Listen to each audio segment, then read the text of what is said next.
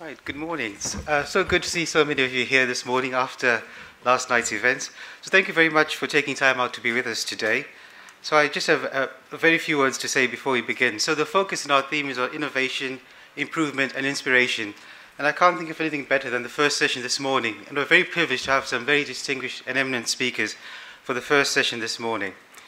So I think this fits in very nicely with our image, and I do hope you take some time to enjoy Newcastle as well. But I have a very exciting announcement, which is about next year's conference. So I'm delighted to say that we've secured St. Mary's Stadium for a conference next year, which will be held on the 1st and 2nd of May. So please set aside those dates in your diary, and I hope to see you in Southampton next year. But enjoy the rest of your day. Thank you very much.